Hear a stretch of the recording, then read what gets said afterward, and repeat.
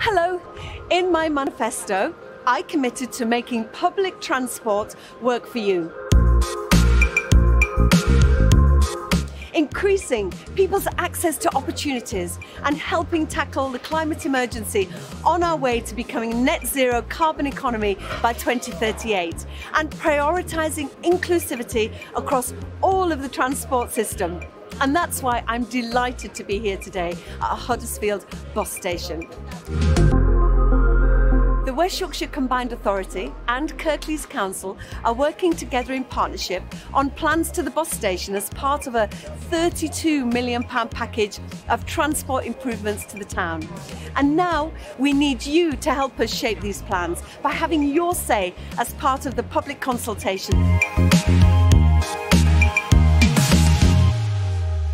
So please do get involved. It's important we know what you think. Thank you.